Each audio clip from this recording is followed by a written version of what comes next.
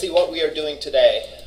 Today we are going to talk about, we're going to sort of finalize some things about database operations, namely inserts, updates, and deletes. And we'll talk about a few things. Now, some of the things, depending on time, we might go to a greater or less degree, but my aim is to sort of get you to thinking in that direction so that if you do need to do something like this on your project, you kind of have a good idea of where to start and where to proceed on it.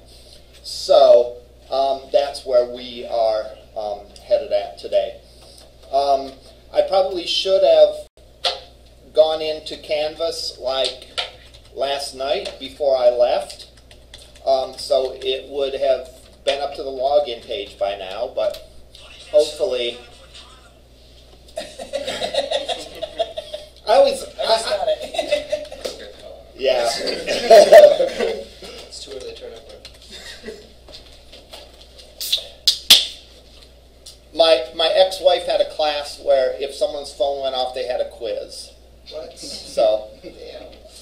aren't you glad that you have a teacher that brings you donuts instead of has stupid rules like that? Yes. I mean, my phone has gone off during class. What would I do then? Give myself a quiz? You know?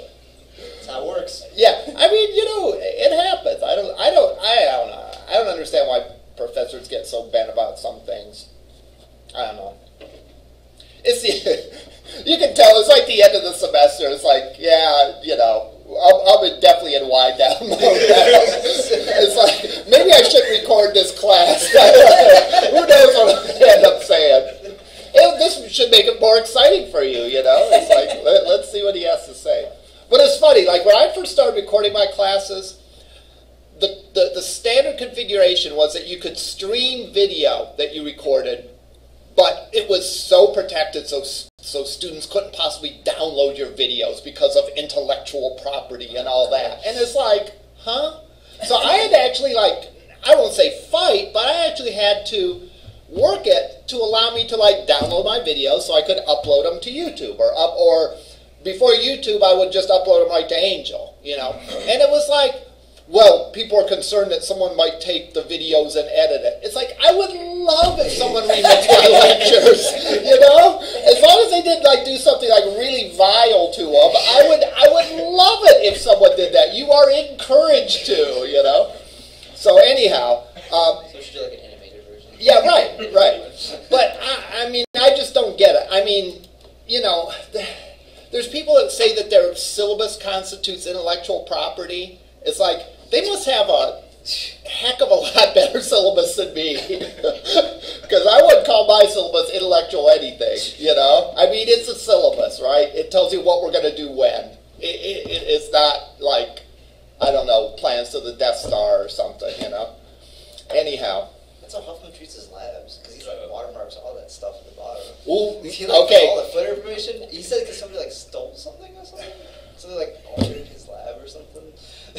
And now from then on, like, everything has like the date and like. I have no comment on that issue. You know, if someone's used my lab, fine. It's an honor, right? I mean, if you sell it and make money off of it, then okay, maybe we need to talk. But you know, if it's just like another teacher using it, you know, it's like, why not? You know? Oh well. Oh, never mind. No comment.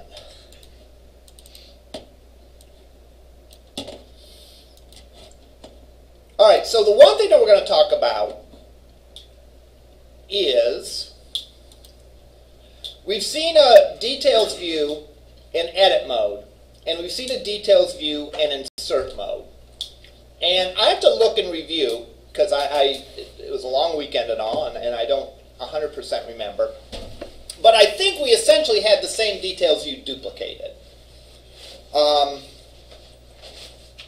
have to look to see if that's the case. If not, we'll talk about that and we'll go forward. I have to see what pages we have again, assuming Visual Studio ever fires up. But one thing we might want to do is we might want to have the same page that works either in Details View or Insert View, depending on the circumstances. think of, for example, the Summer League baseball example we had. We had a page where a player could edit their information. All right? And you would need a page for them to register their information the first time as well. Well, if you think about it, those two pages are essentially the same page. They have, you know, the ability to insert versus edit is the same thing, more or less. All right? So you don't want to duplicate that effort. You don't want to do everything over twice. You know, you'd be best off having one page. That way, you know, if you added a field or something, you know, you would have it only in one place, and you wouldn't have to go and duplicate it across a couple of places. Now, you would have to go in and duplicate the template columns. That's the one thing that's a little bit goofy, but you know, it's a small price to pay for it doing all the stuff that it does do for you.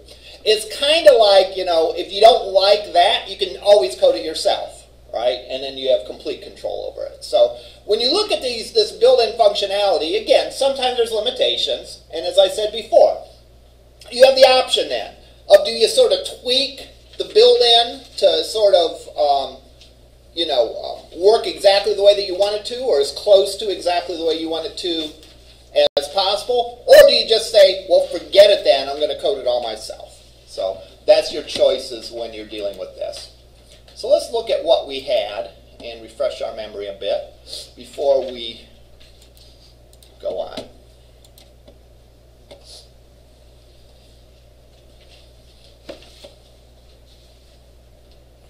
Okay, we do. We have two pages that are essentially the same.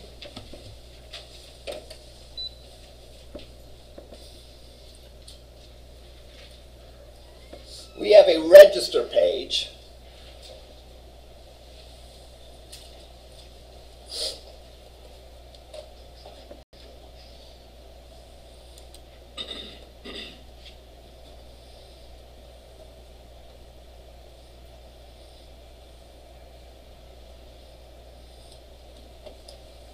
That looks like this.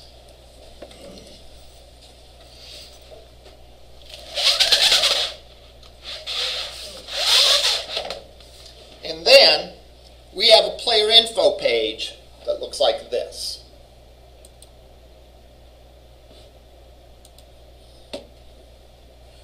All right. As we switch between them,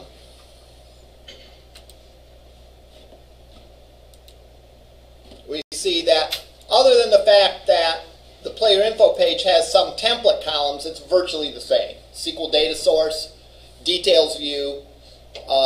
The only difference is there's a couple template columns on the edit page that aren't there on the insert page because we didn't have the time to do those. So that's a redundancy, right? And that's something that is duplicated effort. So you wouldn't want to you wouldn't want to do it in this manner. All right, you could do it in this manner, but again, if something were to change, there's two places to change it. All right. What's the difference between the player info page and the register page? Both of them maintain the player table, all right? But what's the difference beyond that? The register table adds to the... Right. One does an insert, one does an update. What about from a GUI perspective? If I go into each of those pages, what will I visually notice that is different about them? And again, this might be so obvious that it's confusing, right? The register page starts with a blank slate, and the edit page starts with this stuff pre-populated. So let's go in. I actually forget.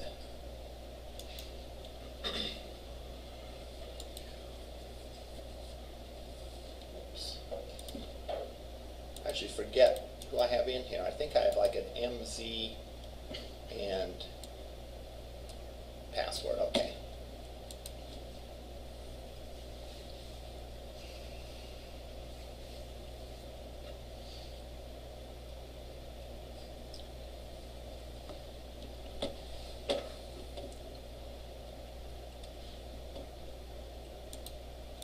So if I go to the register page,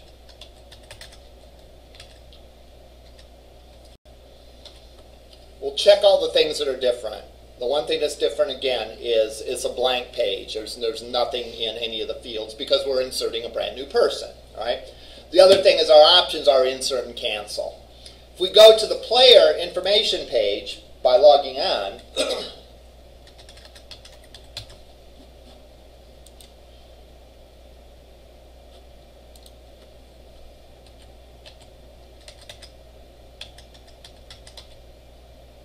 all right, looks the same. Our options are update and cancel, and we have some template columns for like the drop down, for example, showing that.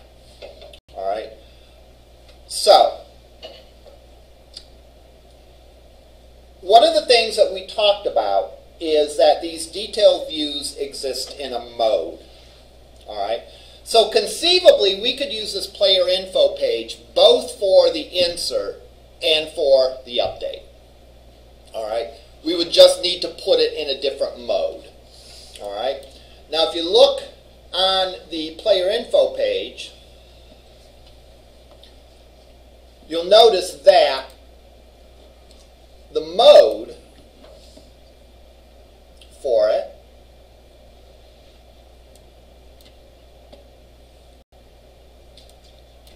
default mode is set to edit view. All right. If we look back at the register page and looked at the default mode is insert. So that's one difference between these, is that the insert mode or the register page has an insert mode as a default. The other one has edit as a default. So we need to be able to, if we want to use the player input page both for the registration page and for the edit page, we have to know what mode we want to put the user in. Because if they're registering, we want to put them in insert mode. If they are editing an existing person, we want to put them in edit mode. How can that, and again, think back to the first or second week of classes. All right, we saw how we can manipulate like any property of an ASP.NET control, right? And the default mode is a property, right? So we can manipulate that via our code. We can have it set up one way, and then we can change that based on something in our code. All right. How are we going to tell if we want to put this, what's going to be our criteria, though, to set that property? How are we going to know if we want to go into default mode or register mode? One way we could do it, we could actually do it a couple different ways. One way we could do it, well, now that I think about it, there probably is only one way to do it, all right, in this particular case. In other cases, there might be other ways, all right.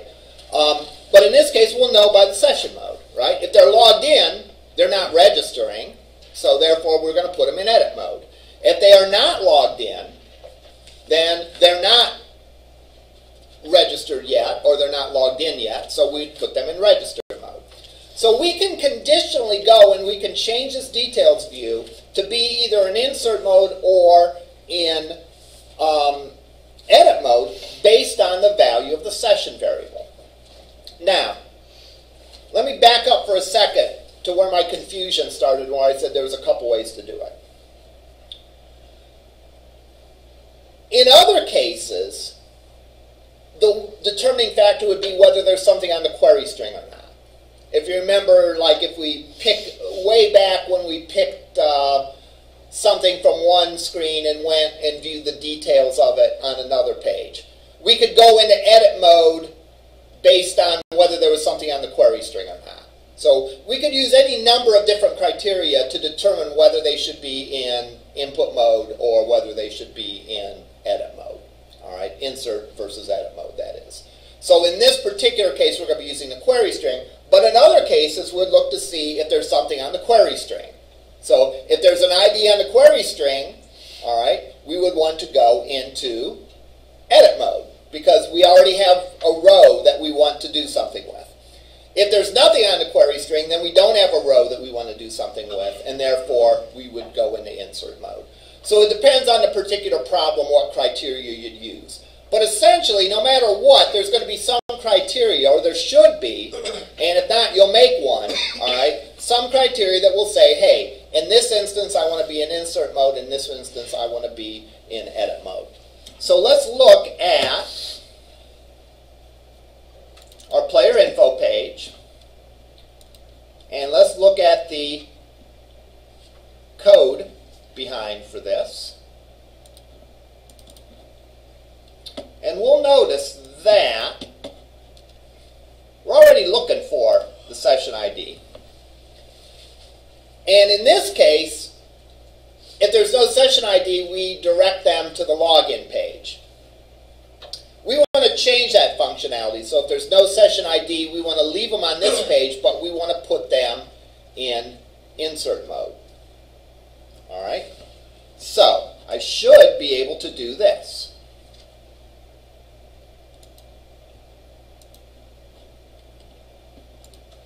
If session player ID equals null, I should be able to say, I don't want to redirect them, I simply want to change that details view. So details view 1 dot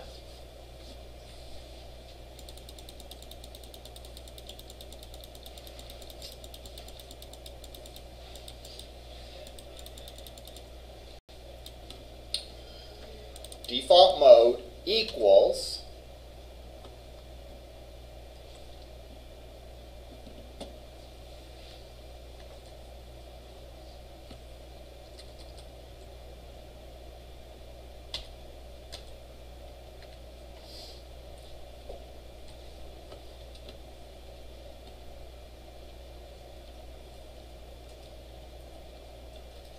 here's where I wish IntelliSense would help me,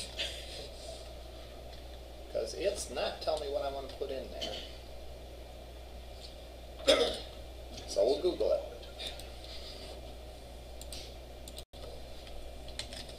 So again, one trick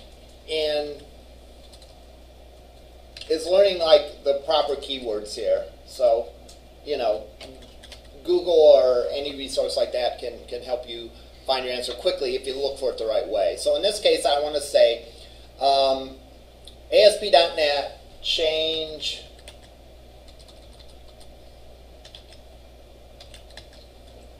details view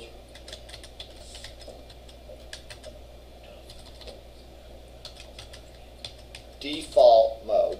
And I cannot type. Towards the end of the semester, it'll be all right. It is. Thank you. Cut your break.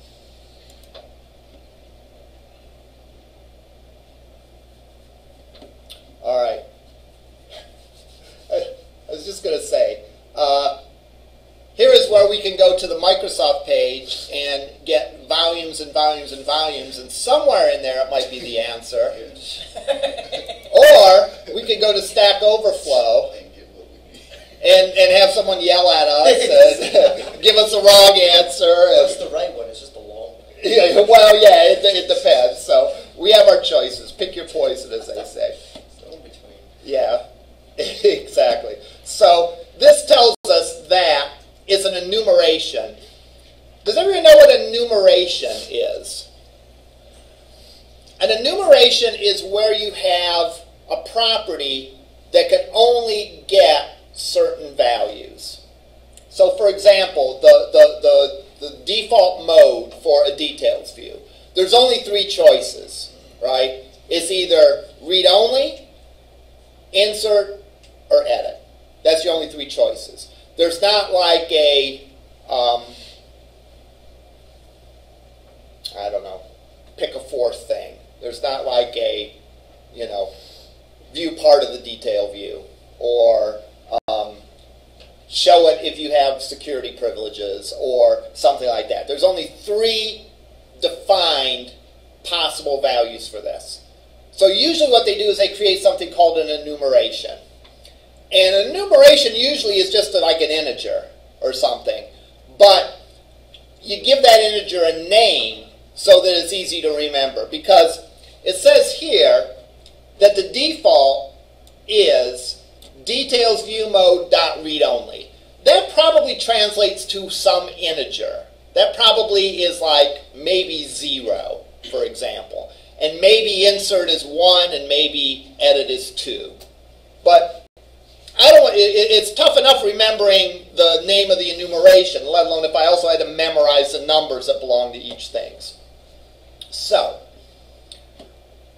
usually they start out with the name of the property that you are trying to change, and then if you do the dot, it will give you the possible values.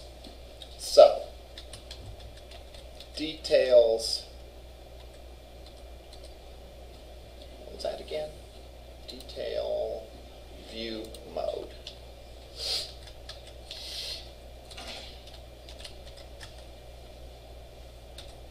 All right, and there it shows us these 3 values. So, if the player ID is null, that means that they have not logged in, which means we want to put them in insert mode.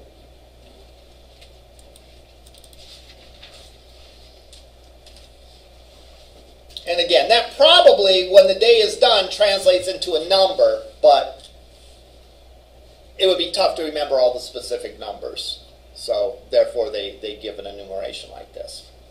Okay, now let's run this. And I'm first going to go into player's info.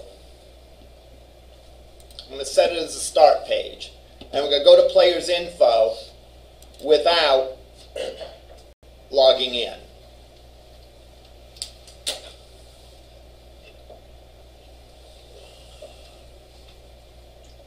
And sure enough, we get insert mode. There is one thing I forgot to do, though. All right.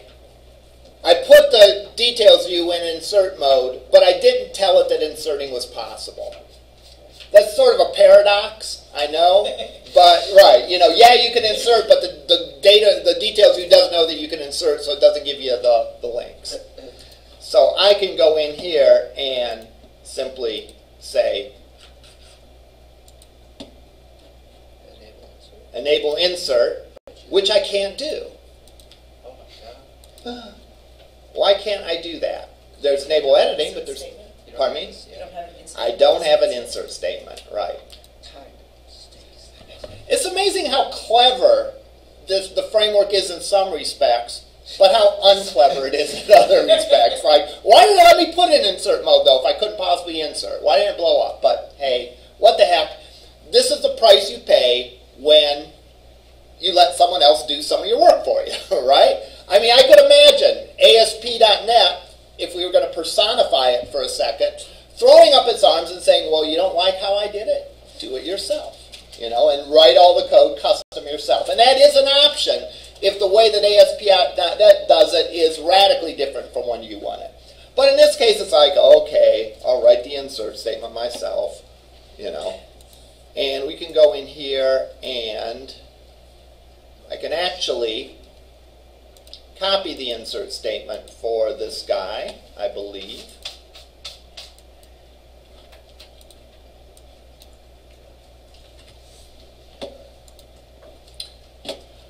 And simply put it in here.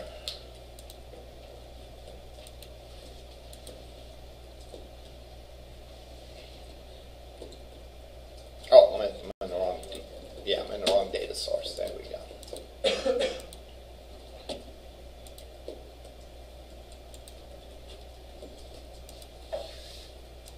See, no insert statement. Can't do an insert. All right. Next. Finish.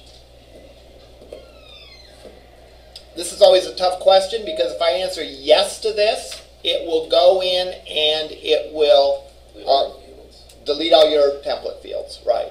If I answer no to that, you run the risk of confusing it and breaking it. So this is I had a question about this in lab. Okay. I have all these fields, and I need to hit yes, but if I do, then everything goes away, and then Marcel gets sad. So. Yeah, I was going to say,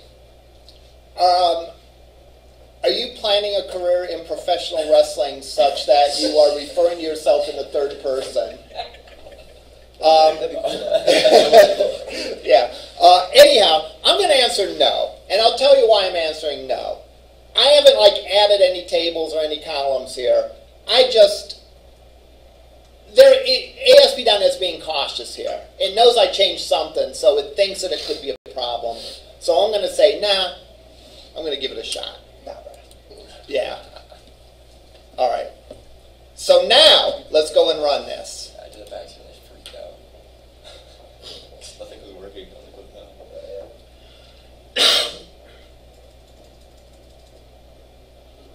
Oh. Enable inserting. Now I can. All right. I was going to say, why doesn't that work? But now I can. And you know that every time that something like that happens, there's probably an email sent to the coder of that says, here, laugh at this guy in Elyria, Ohio, because he went through all this trouble and forgot to click enable inserting. And then he's puzzled and waits 30 seconds, and then, all right, so let's go and do this.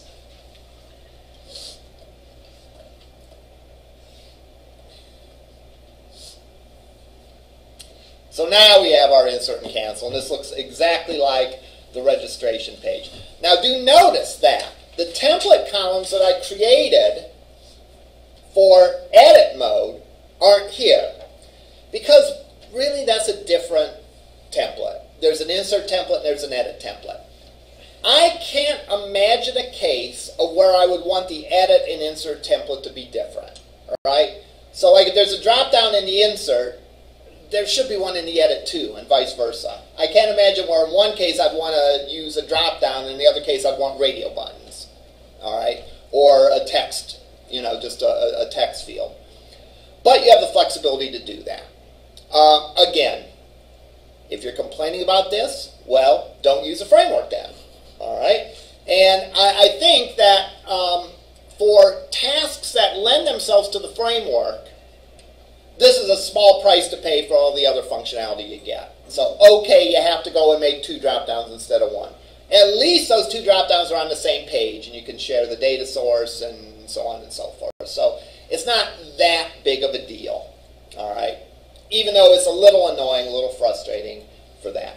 Now, if we've only done half the testing, though. Actually, we have not even done half the testing. We have not gone and tested to make sure that an insert actually works. All right? So I'm not going to do that. But you should. All right? Just in the interest of time. Now let's log on. And let's test the other scenario where we go to this page and we've set the session variable.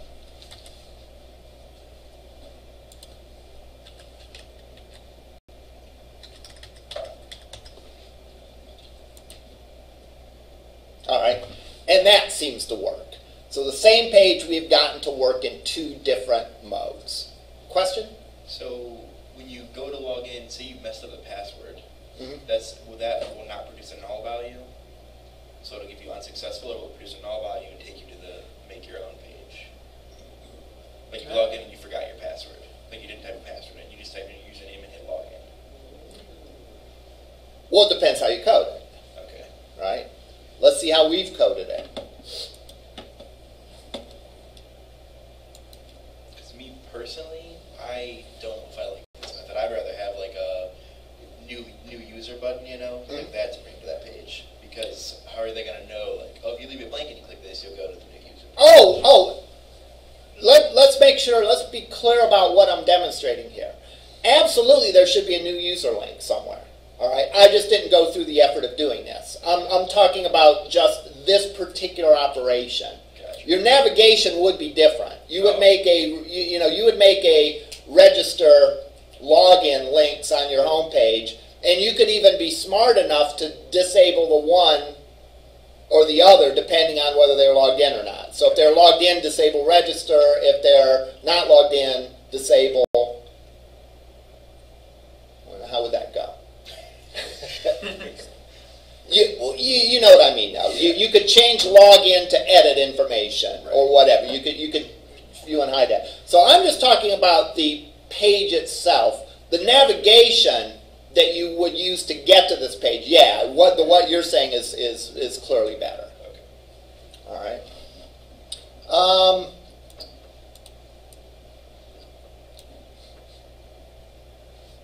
We're just trying to log in without having one of the fields blank.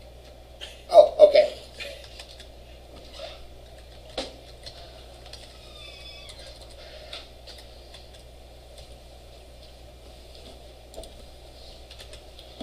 So I know what's going to happen, and I'm already getting ready to start making excuses for myself. What's going to happen is it's going to blow up. Right. And there you go. You just wanted to see it. Yeah, you just wanted to see it get me admit that. I thought it was going to, so I wasn't sure like if it was going to work, you know. What should it do? It should. There should be validation for that. I think I have validation for. Just say continue. I think I have validation if you omit the user ID. Yeah. I just didn't put it in for the password. All right. At this point, to try to maintain some dignity, I will like roll my eyes and very exasperated say, "Look, do I have to do everything?" or alternately, "Look, I brought you guys donuts. Do I have to like fill in every detail?" Yeah, there's donuts there. Oh man. Yeah. Right. Once this all is melting in my mouth. Little too much information, but that's okay. What? That's okay. All right. Okay. Let's see. Questions about this approach. I will say, and again, this is a case of, and I hate to do it, but do as I say, not as I do. I did not test this thoroughly enough. I tested I did the first half of the testing. In other words, I went in and saw that the screens worked. I did not actually go in and try to insert someone. Go in and try to edit someone and actually click the insert and cancel and all that. All right? Now, some people will say, well, of course that would work. You didn't touch anything dealing with the, and it's like, no. You know, if I had a penny for every time a developer told me, you know, back when I was working in software development, a lot of times I would mentor some of the younger developers, and they would always say the same thing. It's like, well, I didn't touch that part of the code, and it's like, it doesn't matter. It's like, you know, it's like you open up your iPhone, if you can even open them up, I don't know, but you open up your TV, or you open up your Android device or whatever, it's like, the warranty's gone, man, right? You got to go back and test it to make sure that it works. So you mess with anything in a program, you need to go back and do what's called regression testing, because it's not always obvious how things connect, all right? And, you know, one of those things that, like, it blew up, I don't get it. Then when you finally do find the problem, it's like, oh, okay, all right, that makes sense. So really, even if there's a piece of code that was functioning before, it pays to test it again, even if you made a change that you don't think relates to the particular piece of functionality. All right? Let's put it this way. It's probably theoretically possible to over and under test software, but in my experience, I have never ever seen anyone over test software. So you're probably not going to be the first person to over test software. So you're probably like everyone else in the world, and your natural tendency is to under test it. So your natural tendency, my natural tendency, Bill Gates' natural tendency, everyone's natural tendency is to under-test, because it's really tough. There's so many, and again, when, you know, things grow exponentially with software. You know, when you consider every if statement you have doubles the possibilities of what could happen in your code. All right, so you know, you start getting, you know, you've heard the old trick. You know, you usually get like kids with this, like, what would you rather have? $1 a day, every day for a year? Or I'll give you 1 penny on the first day, and then 2 pennies on the second day, and 4 pennies on the third day, and so on down the line. Which would you rather have? And usually little kids are like, oh, I'll take the $1 a day, you know. Well, no, because 2 to the 365th power is like a really big number. All right? We'll have to ask Jesse what that value would be, because I'm sure he probably has. Yeah.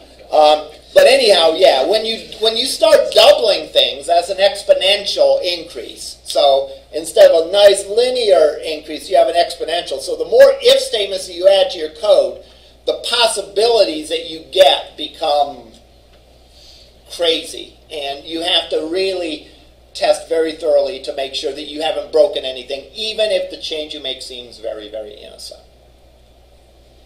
Yes? So right now, like, with the way, so beginning workflow for software developer is just, right now my workflow is write a line of code or edit a column and then open it up and test it to make sure that it works. But it seems like it's dragging on. That's just the normal workflow till I start getting in the mind frame of, I know this works, or should that continue? The way you're describing it sounds pretty okay to me.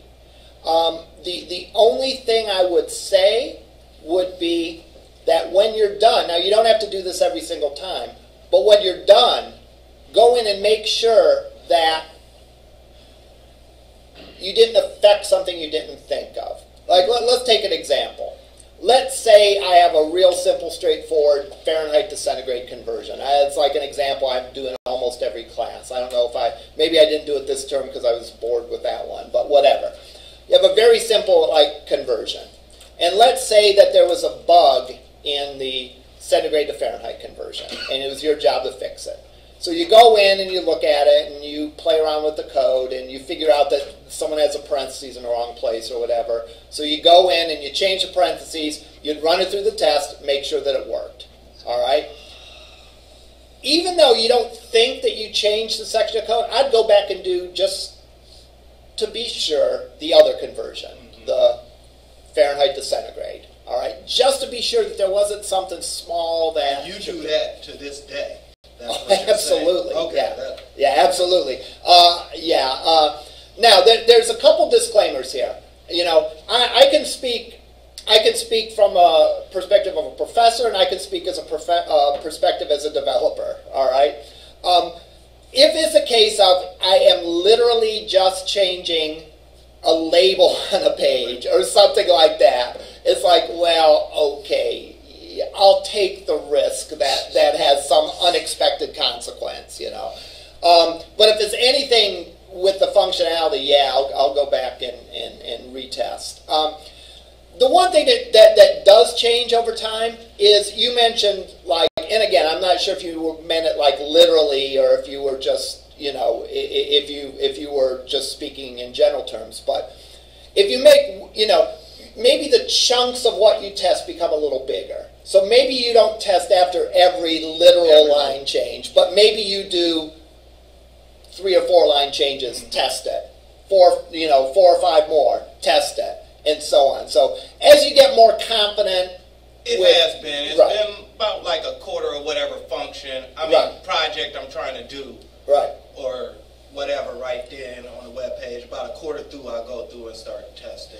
Absolutely, and I think that's a great approach from a lot of perspectives.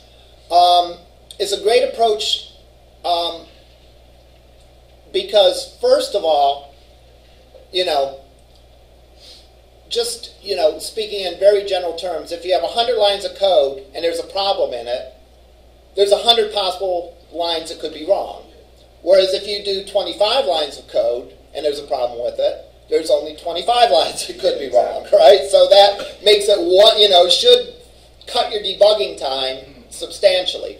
Then if you add 25 lines more and it doesn't work, I won't say absolutely, but it's probably the new stuff you added. Unless there was sort of a hidden problem in the first 25 lines that maybe didn't come out until later on. So that's a possibility, but there's a good chance that if everything was working at this point, you add a few lines of code, those are probably the guilty party causing the problems. So yeah, it's good from a speed of debugging process. That again, you're not looking for an error amongst a big chunk of code, but you're isolating and able to look at a little section of it. It's good just from your attitude, you know. When you leave, you know, like let's imagine you're working an 8-hour shift and you leave for the day. It's nice to have something 100% working, even if it's only 10% of your assignment, right? It's better to do that than to have 100% of your assignment 90% working. Because 90% working means, unfortunately, in the world of programming, not working, right? So it's better to have, okay, I'm not doing everything, but the stuff I'm doing is good, and it works, and so on. So the approach that you described is good from that perspective as well. So yeah, that sounds pretty, with slight variances, yes, that's probably the way to go. And again, it is painstaking, but remember, Zeller's famous curve here. I didn't invent this, but further along in a project that you detect an error, the cost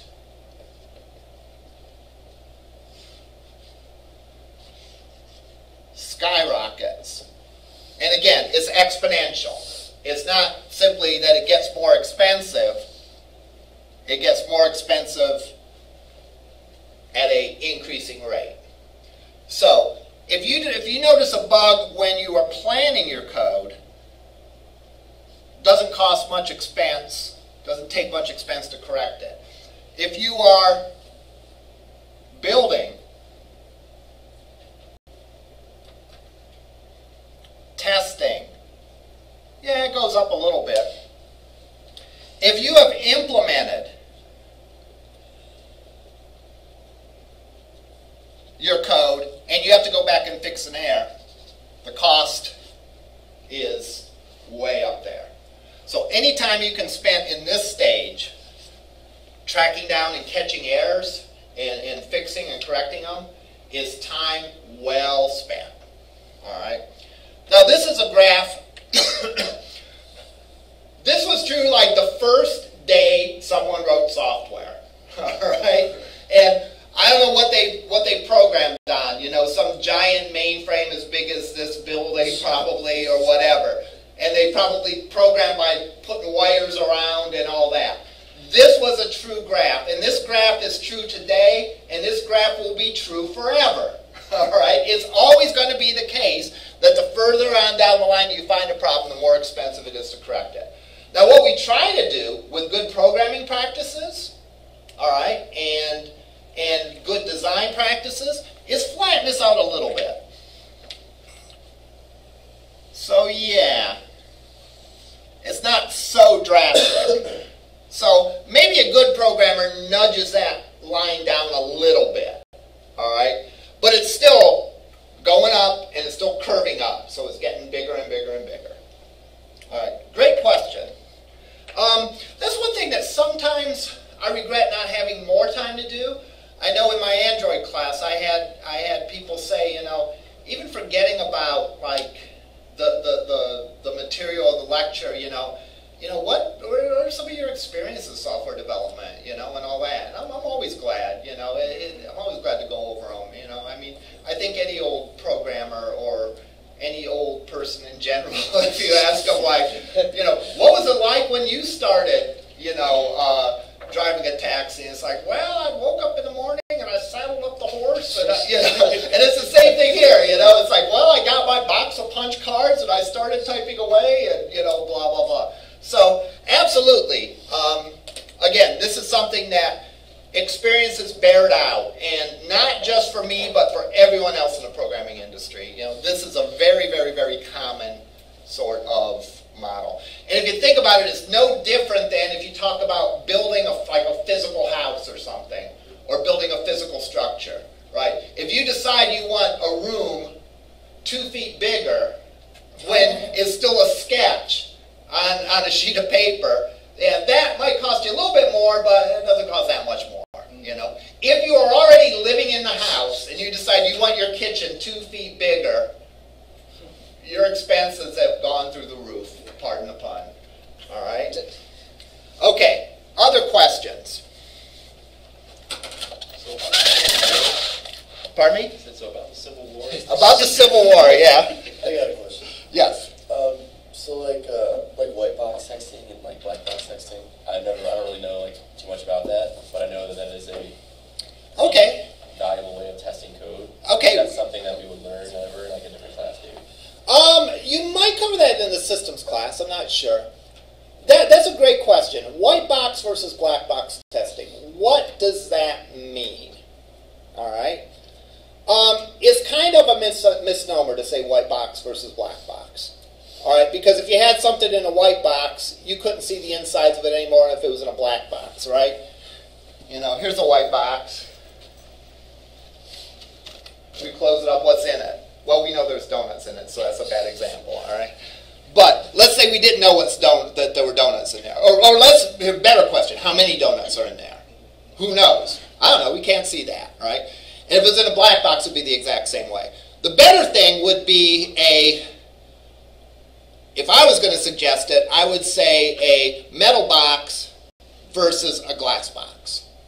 All right? What's the difference between if the donuts were in a metal box versus a glass box? Metal box you can't see through. A glass box you can see through. All right? So when you talk about black box versus white box testing, what they're really saying is, do you know what's going on inside the code? All right? Okay. Is the code transparent to you? So, how does that have an impact? If you know what the code is,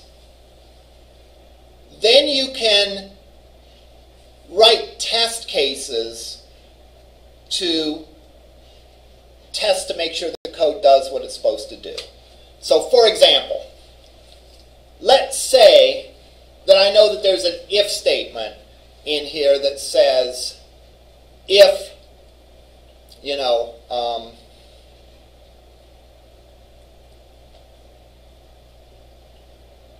if the session variable isn't set, then set this property. All right. If I was doing white box testing, all right, I'd write my test case based on knowing that there's an if statement for that. Now, what would black box testing be? Black box testing is where you don't care what's going on, but you know the behavior that you want. All right. What's the downside of both of them? The downside of both of them is that there's a potential with white box testing to verify that the program does, how do I want to put it? With white box testing, you run the risk of putting the cart before the horse, all right? And testing based on what the code says instead of testing based on what you know the result should be. It's almost like you're biased for what the program's doing, all right? In other words, I have an if statement to see if the employee's hours are greater than 40, so I'm going to write a test case that tests if the employee hours are greater than 40, right? The black box testing would say, I know that if a person works this many hours, this is their paycheck. So, did it work or not? All right? You don't know the formula for overtime. You don't care. You just know if I put these numbers in, did I get the output I wanted? All right? So they both have their advantages and disadvantages. The advantages of white box testing is it can help you pick out test cases you might have already missed. Like, oh, it matters if you're a student, whether you're out of county or out of state. Gee, I better include that. With black box testing, you'd have to realize that, hey, the scenarios are, that, there's a test case for that. If a student is out of town or out of state and they take this many credit hours, this is what they get. Now, you might not know the formula by which they get that. You just know the results.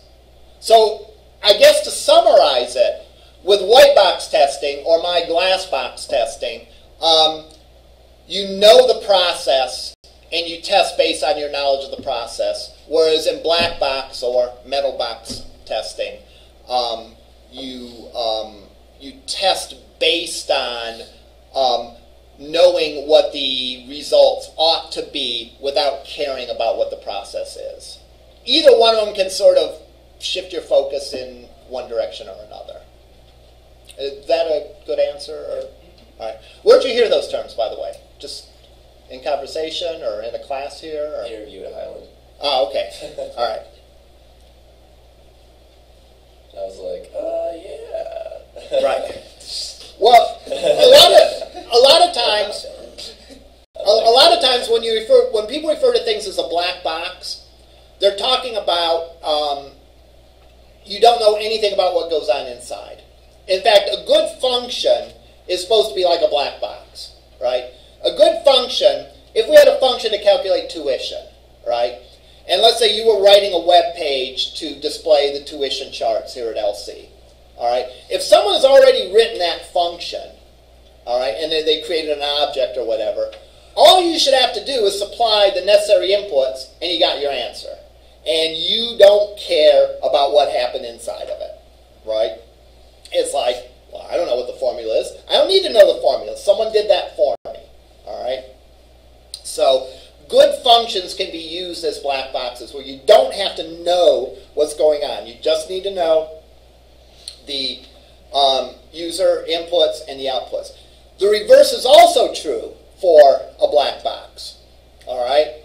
That is, the innards of a technical term there, innards, all right? The innards of a black box doesn't know anything about the outside world. So, for example, getting back to the tuition calculation, the tuition calculation shouldn't depend on the fact that there's a text box on the page. That knows something about the outside world, right? Every information, every piece of information that function needs should be given to it in the form of arguments. And the result should be outputted as a return value. Whether the tuition, whether the number of credit hours came from a drop-down or from a text box or from a database operation or what, shouldn't matter to the function. You just give that value to the function and it does its job and gives you the results. And what you do with that results, whether you write it on a bill or store it in a database or display it in a label on the screen, that shouldn't matter also. So anytime they talk about black box anything, they're talking about you don't know what goes on inside of it, but you know what you give it and you know what you get out. And conversely, it doesn't know anything about the outside world. All right? Other questions? Okay. I will want to talk about something for a short time on Thursday. All right? So there's one more piece of the puzzle that I want to talk about on Thursday, but it should not take the entire class. So my aim will be to have a lot of time for you to work on your projects and any other assignments and get questions answered. As we wind down, feel free to send me emails. Feel free to make appointments to talk to me. Like, I don't have a formal schedule next week, but you can arrange a meeting with me. You can also arrange meetings with me on Skype if you want. That way, if you don't feel like driving in or whatever, we can Skype and do that. But again, if you want to Skype me, just don't go online and look to see if I happen to be online and drop in a phone call, which I've had students kind of do that before. It's like, these are like appointments. The only difference is that they're not physically in my office. We're meeting via Skype. So at any rate, because I'm typically not on Skype unless, number one, I'm frustrated with the way my phone works and I need to call someone, which my touchpad wouldn't work on my phone, so anytime I want to use an automated system, I use Skype. So if I'm paying a bill, I don't want to be getting questions on ASP.net. Or I'm helping a student already, so make an appointment for that. All right. I do need a thumb drive. I forgot my thumb drive today, largely because for the first time since the second week of semester, I think I'm wearing a different jacket today. So I have I need a volunteer from the studio audience. Could lights, please? Yeah. To